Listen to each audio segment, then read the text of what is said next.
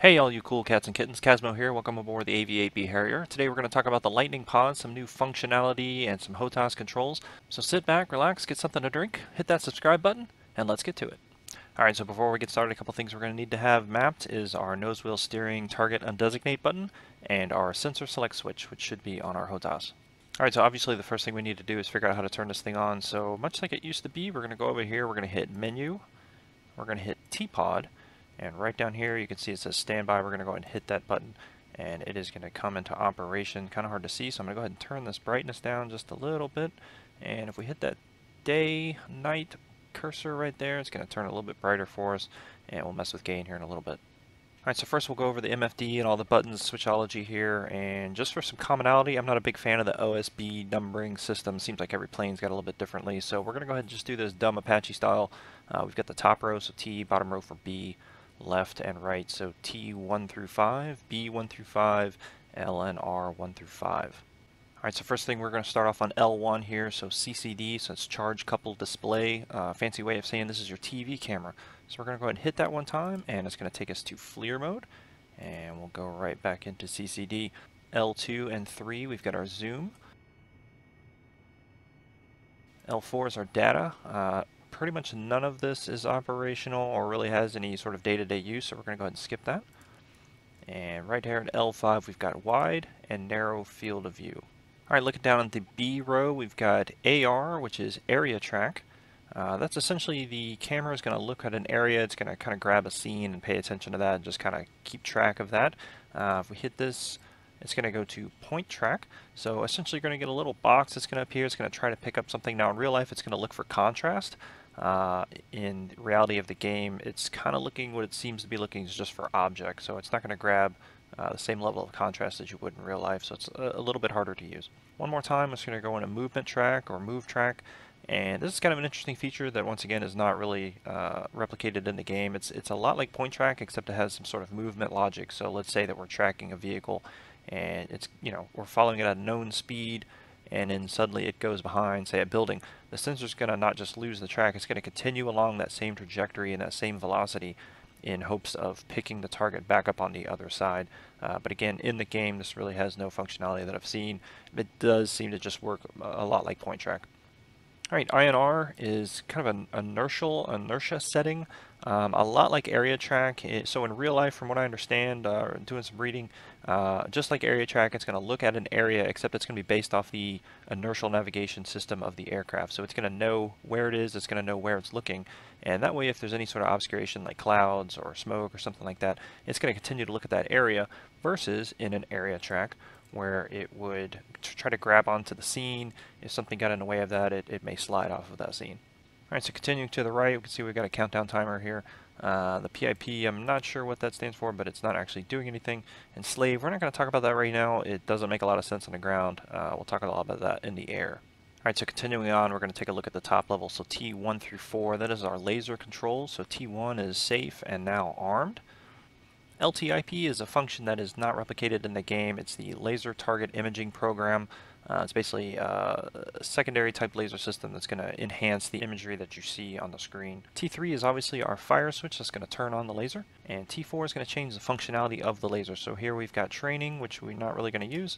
Laser, this is just the basic. You're squirting the laser, you're going to get range, you're going to get a designation. Push that again, we're going to get designate and mark. So not only do we have a laser, but we have an infrared pointer, an IR pointer. That is going to be your actual marking. So once you squirt that, if somebody's got night vision goggles on, they're going to see that. And as well, you're going to be shooting your laser at that same spot. And if we rotate one more time, we're going to be at just mark, so that is just that IR pointer. One more time, we're going to get to eye-safe laser. That's another training thing that we're not going to replicate here in DCS World. Alright, so T5 is our super wide field of view. This is a FLIR only option. So what I'm going to do is go ahead and activate the pod, slide it over here. And you can see we're looking out this way. I'm going to go ahead and hit that. It's going to go to FLIR, and it's going to go to a super wide field of view. And there you go. You can see that we're much further out. And we'll turn that off, and you can see it zoom back in. Now it does default to FLIR. Again, I'm not 100% clear if this is a FLIR only system in real life or if this is just some sort of bug within the game.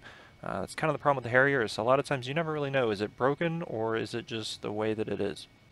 Alright, continuing on the right side, we can see there's nothing there. We're going to go ahead and switch the FLIR just to populate those screens. I'll slide it down a little bit so you can see.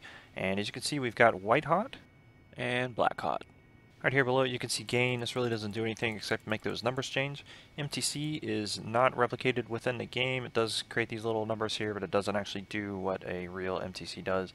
And then of course if we hit operation, we're just going to go right back into standby. Alright, so we've got a few functions that are replicated from the screen onto our HOTAS. We can use our sensor select switch with a short or long. So short is less than a second and long I believe is greater than 0.8 seconds. So we're going to start with the left and just a quick click to the left. And you can see that we've gone from wide to narrow field of view. I'm going to click it again and it goes back to wide. Now if we hold it left long, again that's for about a second or more, it should go into laser spot search. One thing I've noticed on the ground it doesn't really work very well, and on the air it's sort of 50-50. Sometimes it'll start slewing back and forth looking for the laser code, and again that's whatever code we have programmed in up here. But otherwise sometimes it just kind of sticks into one spot, or I don't know, just there's no rhyme or reason to it right now, so I think it's got a little bit of a bug.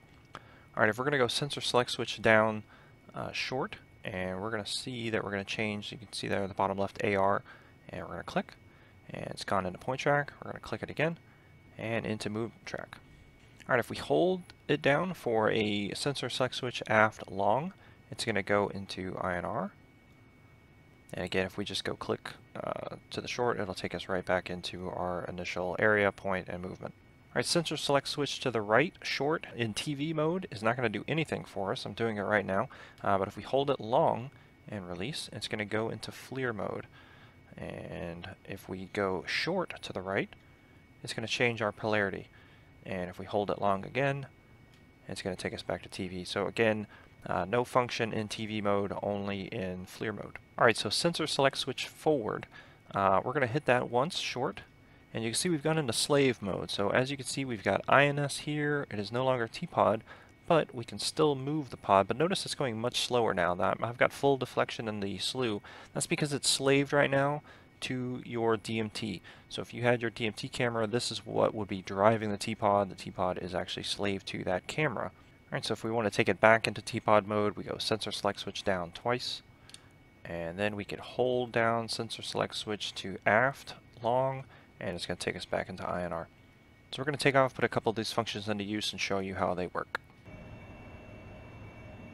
Alright, so we're up in the air. We're going to go ahead and turn on our Tpod menu, Tpod standby to operation. Go ahead and turn our brightness down. You can see we still have INS, so I'm going to sensor select switch down twice, Tpod, and now you can see right there we've got our actual Tpod marker, and I can move it, and our target designation queue is going to follow that along with our DMT. So now I'm going to hit forward and go into slave mode. And once again, I'm moving it, but you can see the Tpod is moving much slower. That's because really right now we're just moving our DMT. So I'm going to hit sensor select switch aft once again, and you can see that I've actually pulled up the DMT mode, so you can see TV there. So once again, our Tpod right now is slaved. We can't see it, but it's slaved to the DMT. So I'm going to go ahead and slide the DMT off to the left somewhere, just so that we're obviously in a different area. And right now the DMT is a little bit screwed up on the HUD, so that's why you're seeing it kind of disappear. Alright, so now I'm going to reactivate the Tpod, and you can see that it has slaved over to where the DMT was looking. It's still in slave mode, so I'm going to sensor select switch down twice, Z-axis, and I've got Tpod control. Alright, so you can see that we have our code still as quad 1s. Easiest way to change that, quite honestly, is over here, air to ground mode. On our horizontal situational display, L1, we're going to hit that, and it's going to bring up our codes, and we can type in whatever code we need, and now you can see that it's going to change on our Tpod.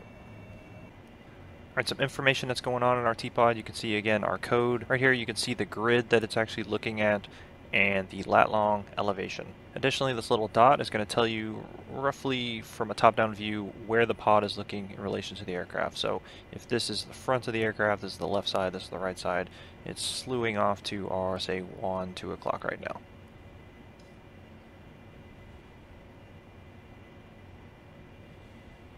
Alright, so the last thing that's important, I did mention earlier that we want to know is where our target undesignate / nose wheel steering button is.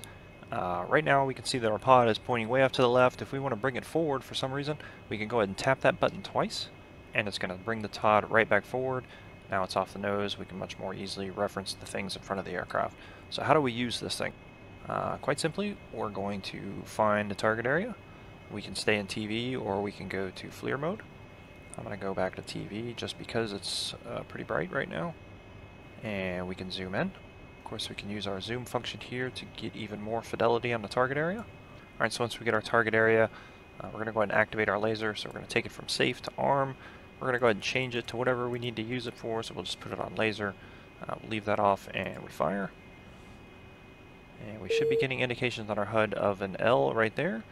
And also, right down there where it says target pod DES, you're going to see an L flashing. Alright guys, well that's pretty much it. Not much more to talk about. I hope that was helpful for some of you guys who are newer to the Harrier. I know there's a big sale going on, so guys are picking this aircraft up. Hey, one thing to remember if you're a new Harrier pilot in DCS, this is probably one of the buggiest modules in the game, at least of all the ones that I have flown. And I'm not kidding when I say that if something doesn't seem to be right in the aircraft, it's probably 25% you, 75% the game. I don't know why it seems to have one bug after another, but it is just something that you're going to have to deal with the Harrier, and it gets very frustrating. So just do your best, fight through, and if nothing else, just drop dumb bombs on people. Anyhow, I hope you guys have a good weekend. Hope you have a great Thanksgiving if you're in the US, and if you're not, well, then I hope you have a great Thursday. We'll talk to you guys later. Take care.